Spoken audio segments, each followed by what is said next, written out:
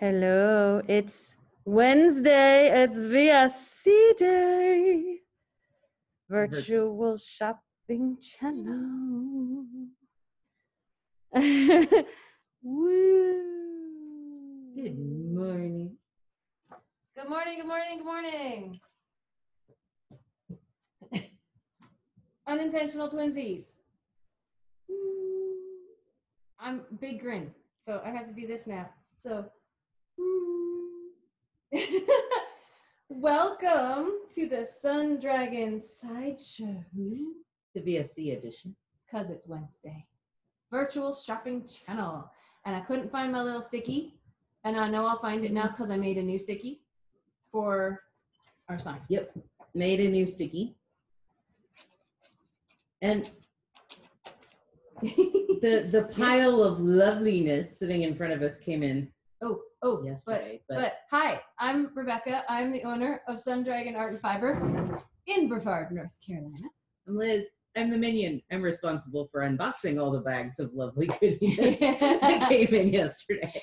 And that's in case, because I think we had a few people join us just from yesterday because we showed off my lovely Papillon, and then it got shared on the Papillon, the Butterfly Knit Along group, and so we might be picking up some new watchers and subscribers from that.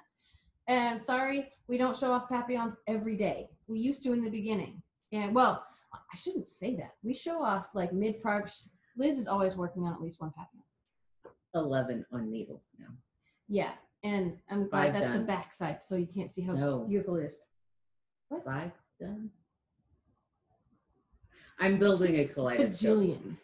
Bajillion. And it's related that she's working on a Papillon right now out of some of the lovely goodness, I would say, on this table, but she bogarted the entire colorway. I did. This. And don't feel guilty at all. And we may come back and talk about it in a couple of minutes, the loveliness that she bogarted that I'm going to see if I can get more of. But there's a whole story behind that. Anyway, yeah, hi. Yeah, life, you know. Life is just, I have no words. Yeah, I'm out of words. But we have Lorna's laces to show you today, which makes me so happy. Because Lorna's laces is, a lot of you, as I adjust myself here, a lot of the recent episodes, we had at least, shout out to Shia going, what is that pink and blue over your shoulder? A lot of what this, Twisty had on it was our lovely Lorna's laces. They are a company that was centered out of Chicago. Indie dyed company. They have moved their operations to Kentucky, so closer to us, and they just have beautiful, beautiful yarns. They have so many different bases that they dye the same exact colors onto, and it will look different in every base.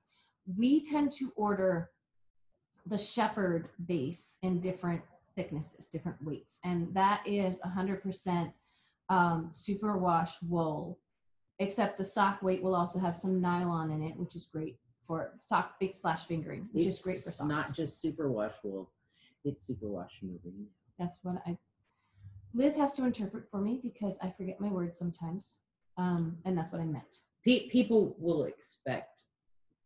Well, it's what? Like a definition of either roving gangs of sheep or. Yeah. Well, here's the crazy thing is that there are still very much a large portion of the population that will hear wool and go, ooh, itchy. But will hear merino and go, ooh, soft, yay. And merino is a type of wool. It's a type of sheep. But it's one of the softest soft, wools. And so, yeah, wool does not have to be itchy and scratchy. And it's super functional and it's wonderful. Not all merino is superwash, though. And superwash is just fancy language for you can put it in some ways. It's fancy language for you can put it in the washing machine. I want to say it's dishwasher safe. It's washing machine safe. And part of how they do that is some people like this and some people don't. But it's a process of almost descaling the wool, because wool, if you look at it under a microscope, it's really Kind of little cool. barbs. It has little barbs or scales that overlap. And one of the reasons you don't want to put 100% wool that's not superwash, even merino, into the washing machine usually is because it felts, because all of those scales and barbs open up with the heat and agitation and grab onto each other and clamp down. And that is what we call felting. And when you felt on purpose, it's amazing. When you felt on accident, it is devastating. When it happens by accident, it's the saddest day ever, because that wonderful sweater you were going to wear now fits your child's American Girl doll.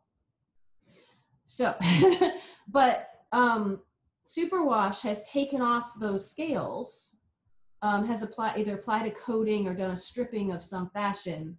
That means that there are no scales to do that. So if you put it in the wash, you should be fine.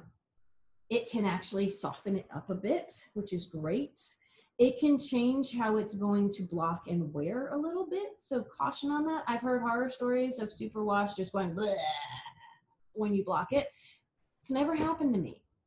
So I can report that people say that happens. I've not had it happen.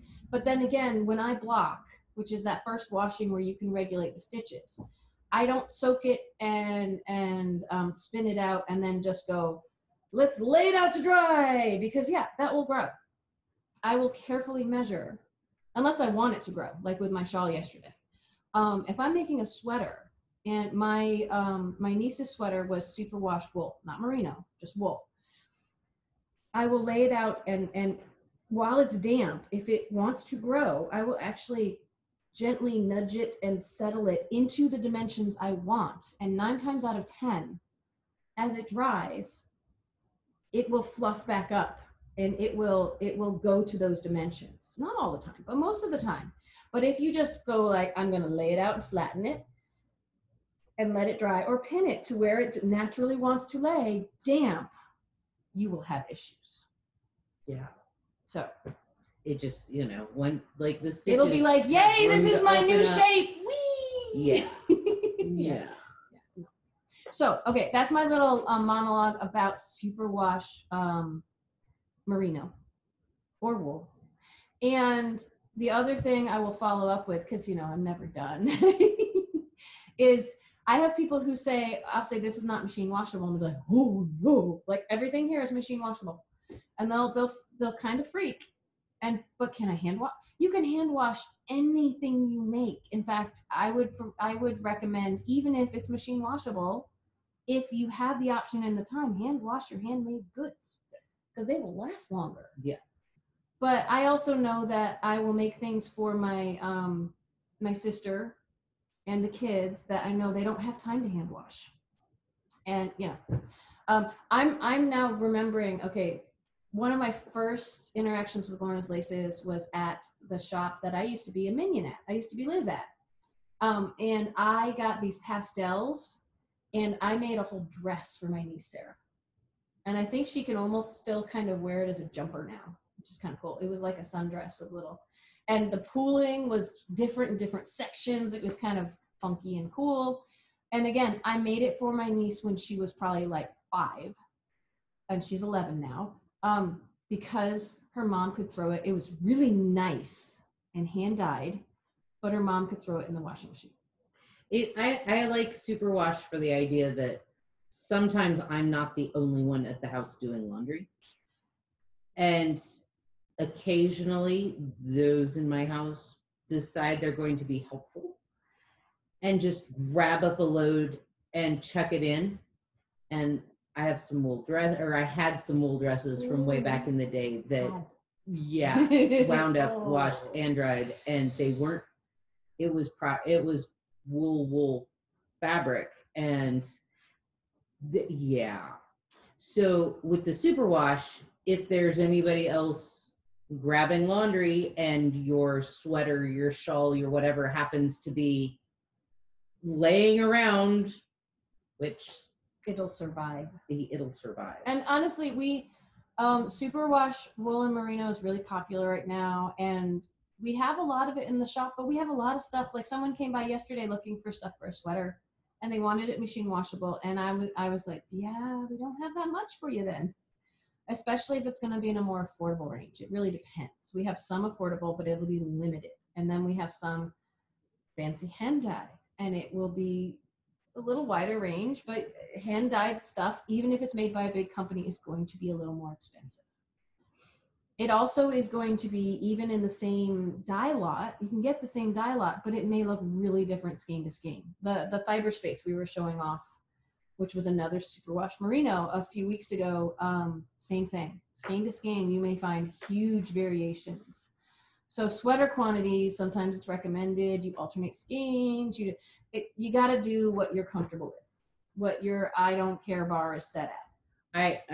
For the yarn I bogarted, there is noticeable differences between the skeins that I got. And luckily, but doing a papillon, nobody's gonna know. It's gonna be like, okay, so what? Pools here, pools there, does little specklies lighter or darker, and papillons are awesome for any yarn and any combo. And great for using up scraps. If you have really nice yarn that you bought and you get the little, like you have scrap yarn of leftovers. Use up your leftovers in a papillon. Absolutely. So my last introduction to Lorna's laces, because y'all are like I'm drooling over this, but I can't see details. What the heck? Is my yarn shop's relationship with Lorna's laces is usually such. They have I got a box that was this deep of color cards to flip through when I started ordering from Lorna's laces, and they've added more colors since then. And it's you can pick the base and you can pick the colorways. They have so many colorways. I was putting this whole new batch in, and I had to add color names, and my color names were already this long, most of which we don't have in the shop right now, because you have two options with Lorna's laces. You can order the specific colors you love and hold dear to your heart. One of our favorites is called Christmas at Downton, and I've done these really cute gloves. It's the background color that changes. So the thumb is the only piece that you can see what the color actually does. It's so beautiful. I could order that and wait 2 months. And now that they're kind of short-staffed, because everybody's short-staffed right now, I'd probably have to wait longer than 2 months. Or I can go on, and a lot of dyeing companies are like that. Sweet Georgia, a lot of companies, Malabrigo sometimes.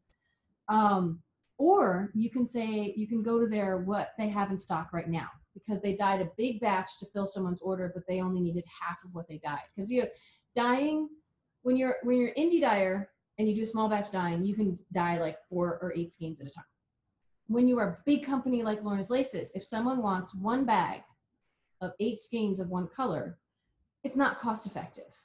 So they'll dye 6 bags, and then they'll have 5 on the shelf for in stock now. So whenever I have a chance to order from them, I go to their in stock now and I go, ooh, that could be fun. Ooh, we got that before and I love it. Ooh, I don't know what that one's going to really look like. I've looked online or I have the color swatches, but let's take a gamble. And honestly, everything they have is beautiful. And some of what we got in this box was let's take a gamble. Mm-hmm. It looks cool, the pictures that we can find, but and mostly looks better when we see it in person. Everything tends to look better in person. And we try for a range, so we're not just getting all blue yarn. That's the one thing we're trying to avoid. So I would say without further ado, but there was a lot of ado in there. So, because if you watched yesterday, it was really funny. Again, this is gonna piss some people off because I still haven't showed you the yarn. But Christine shared our video from yesterday on the knit along group, and she's like, she actually said go to minute 23 if you want to see the papillon. I was like, oh crap, that's a long time to wait. But then there was the irony of the title of yesterday's episode was a meandering, suspense provoking wait for the papillon, but our thumbnail was the papillon. So yeah, anyway. Okay, where do you want to start, Liz? You want to start with worsted? Okay, yes, we'll start with, we have worsted, we have sport, and we have fingering. You And have 2 and I have 1, I think. she's been plotting. This is great. No, we should have 4. So we'll have to figure this out. No, we had 4. We have, we'll figure it out. I'm pretty sure we have 4 worsted, we have 4 sport, and we had no. 4. You wrote down 5, and one of them was a sport. Anyway, we might edit some of this out because we're bickering about things we don't need to bicker about. We'll figure it out. We had 4. Sorry. You still had to put it 9 in times the out of system. 10, Liz is right. We are both right. We are both right, but we still have, so this is no longer available for sale. That's why Liz is right, and you all can be mad at her. So, okay. I'm okay with that because I was going off my brain from yesterday from what I put in the system. I was here when it got here. All right. And, you know. So worsted weight, it is, I would classify it as a light worsted. It is beautiful and squishy and soft. It could almost work for DK weight patterns because again, it is a light worsted. You want to read stats on it? Stats. You get 225 yards for 4 ounces, which is just slightly over 100 yards or 100 grams. You keep talking. I got to go look for something. It recommends 4.5 stitches for an inch on a US 7. Let me tell you though, on a 10.75, the mythological needles, super soft, super scrunchy. Sorry, had to let you know. Machine, wash cold, machine dry until just damp, and then lay flat to finish, just so that, you know, all your stuff falls back into place.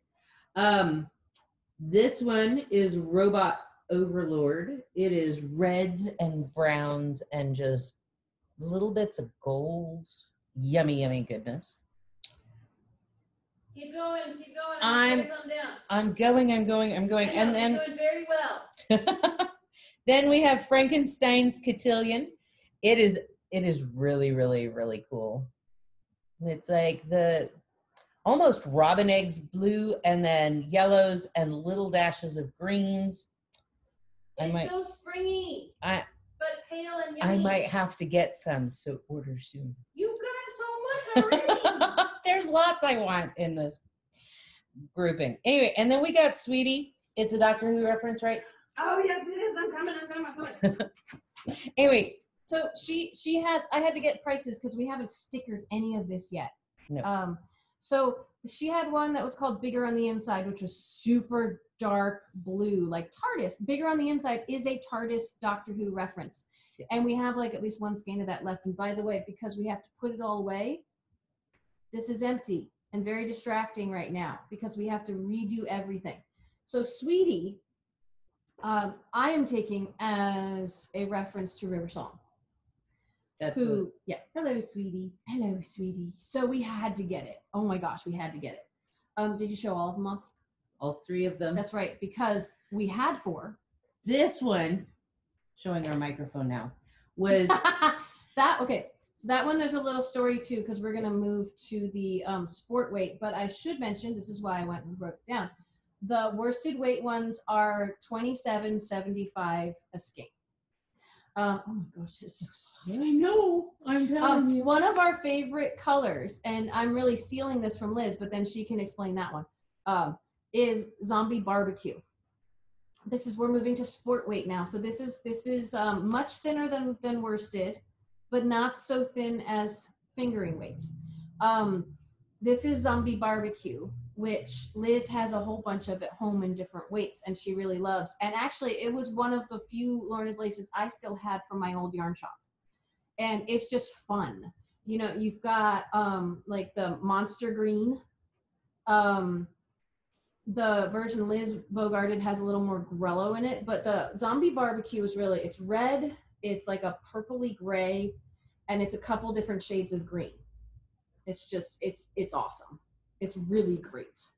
And this is often what the variegateds look like. Sometimes when they're reskeined like the Sweetie, they will end up with, you just see all the colors. So what is this, Liz, that you both So Rebecca, when she sent the order into Lorna's Laces, was like, and we want the zombie apocalypse yarn, because the shawls I've made out of zombie barbecue, I refer to them as my zombie apocalypse shawls. So and my brain was just her brain.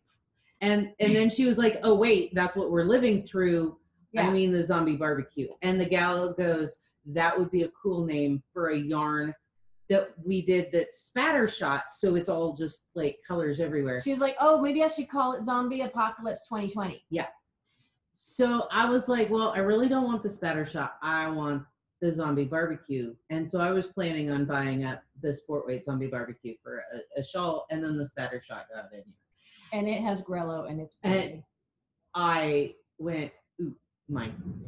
And she said she had a few bags of a splatter shot that was based off of zombie barbecue. Based off of zombie barbecue. And I was like, oh yeah, throw in a bag of that. And now I'm gonna have to say, hey, do you have any left? Because we probably need all of it. My minion took it. Yeah. Again, it's one of those in stock now. We will get more. If it's not in stock now, we cannot guarantee when it will be back in stock. So hold that up again. This is whoops. Yeah.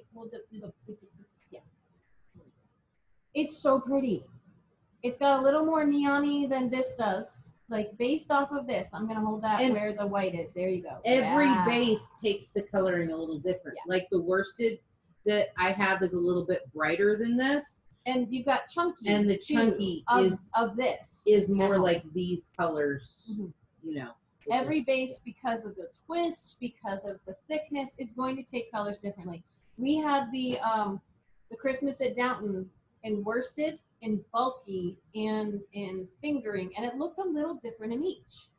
But it was, you could tell it was the same colorway. It was gorgeous. So moving on to the sport weight, and I'm gonna fondle the zombie barbecue because she's got all of the zombie apocalypse.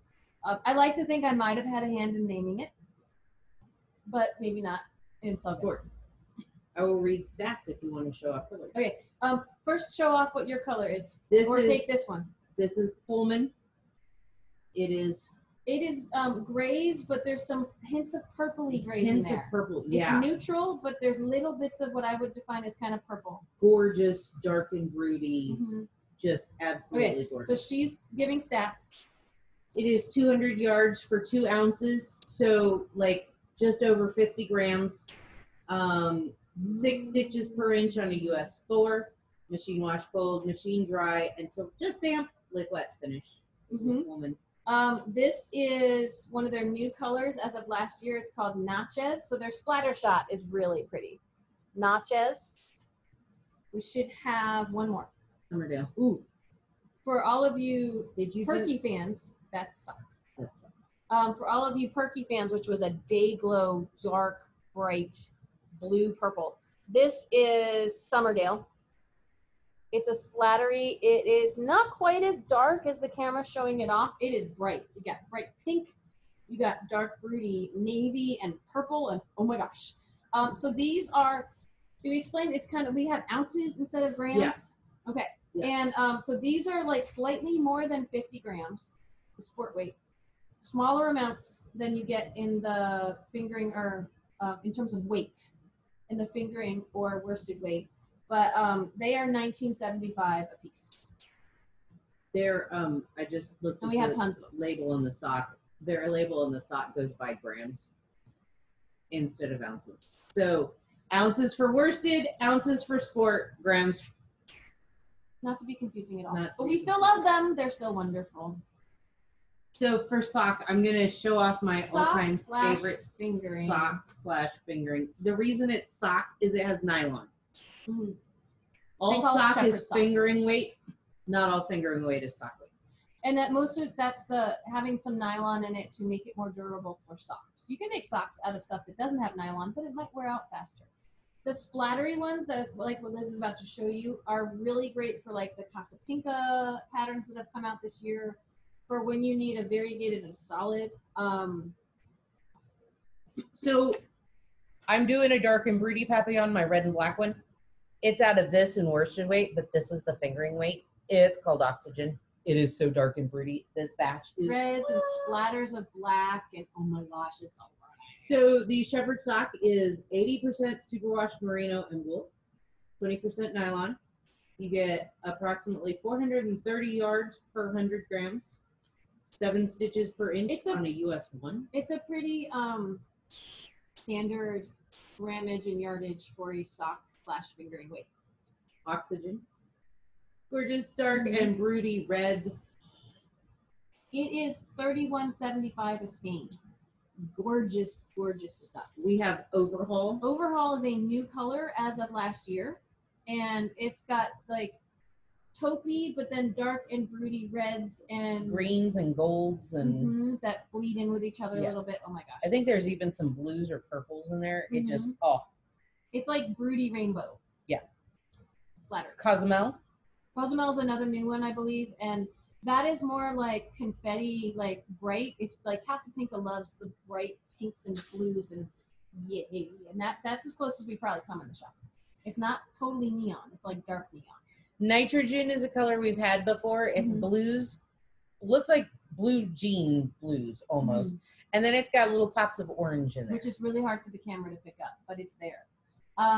Nitrogen and oxygen are part of their Elements series. I think we have some argon left from a long time ago, which we'll try to get some of this up online. We have Hohi's Cathedral.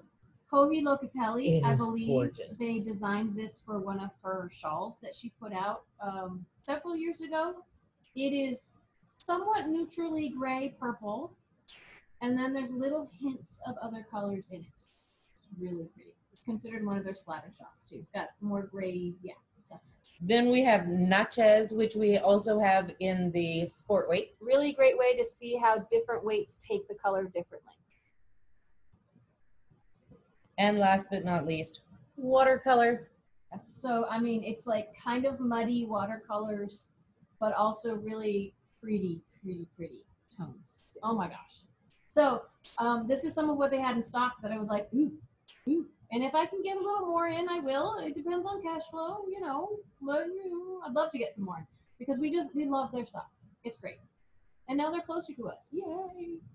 So, and hopefully by tomorrow, it will all be here so you can see it hanging and if we have our first interior shopper today and a lesson outside, so even though that's only 2 customers, it's going to be a very full day. And I gave that chuckling sigh because we have been trying for 2 weeks to clean the shop up, and Amy's not going to know it. She's going to go, what? And we're going to say, this is why we haven't let people in. We've been trying. And no, it's not happening. Anyway, so, and this is the table where people will probably shop from. And so we need to get all this stuff off before 2 o'clock today, which it might be when this is published. Really quickly, we're going to talk about one notion because this took up a lot of time and that's fine. We're going to talk about beam and read. And we have 2 varieties of these. So this is the classic original, which is what I'm about to show off to you. And we also have a slightly larger one in purple. I'm going to pass this one over to Liz. The original is $22.50. It has 3 lights on it. If I hold this up, there are 3 LED bulbs in this. This is a way to see your knitting. I will show you how it works in a second. It says read. It's also knit.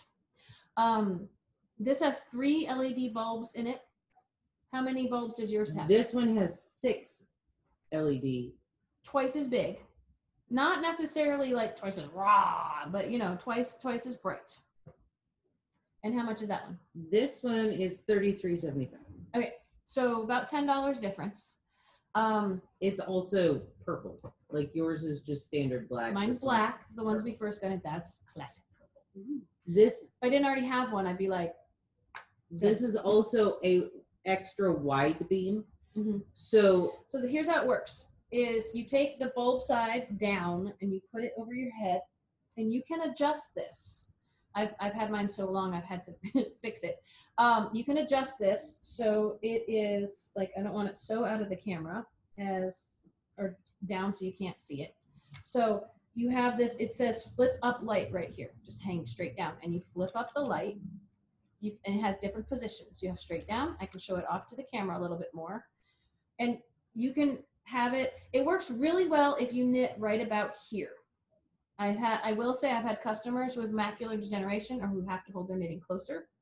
And it's hard to get this. You can bend it up so you can maybe work here. But if you really have to hold your knitting up close to your eyes, this one might not be the best. But for a lot of people, it's really great to have extra light, like for the dark yarns and other things like that. They both use 4 AA batteries. You can buy the adapter we have separately. We have like one adapter if you want to plug something into the back here and actually plug it into the wall. You can get more. But I've had these batteries like for a while, and I've been showing this off to people, and it is still working really well. They also come with an orange and red filter. And here's the deal with that. So this is just I say natural. This is just the bright white light. Here's the orange one. I would you just snap it right on, and you can it still adds extra light. I used this when we were driving back from Florida a couple years ago, and Brian was driving, and I didn't want to distract him with glare, so I could still see at night to knit on the 10-hour drive home, but it wasn't going to absolutely drive him bonkers. And then it's got a red one too, and there's this cute little chart on the back there. So here's the red one. It still have light. The chart on the back talks about orange and red filters give the option to block energizing, eye-stressing blue light when you want to relax. Use this light with filters instead of an e-reader's built-in light. Mm-hmm. So knitting late at night where you need the extra light because it's dark out, but you want to go to bed soon. It's like the orange filter. It's like the yellow screen on your phone that might kick in at a certain time of night so that you can go to sleep and not be over-energized. So really, really cool. Highly recommend this. I like to carry it in my knitting bag just in case. I mean, great thing to do, especially with these filters. If, say, it's movie night and you want to knit and everyone else in the family is like, but Mom, I want to watch the movie and then I can't see the movie because we haven't turned enough lights off in the house. So, not that that's ever happened to me. No. It's really great. They're really, really super awesome as they get caught on my little pigtails. So that was a quick plug for those because we need to get ready for the day. And I think we've already been going for over half an hour. We keep getting longer. Sorry. We'd love to hang out with you all day though, but you know, work. So yeah. And we love what we do. We're just exhausted because pandemic. So that's our story this year. It's my story and I'm sticking to it. So, you know, thanks for hanging out with us. I will do my best to get this stuff up online. But honestly, usually we get this stuff up online because I have all afternoon free from working in the shop, and we have a customer this afternoon. And it's our first time letting someone in. So, I'll get it up as soon as I can. Love you so much. Thank you for being part of our community. Stay tuned tomorrow for the adventures of Liz and Rebecca. Straight Up Sideshow. Straight Up Sideshow. Like us, share us.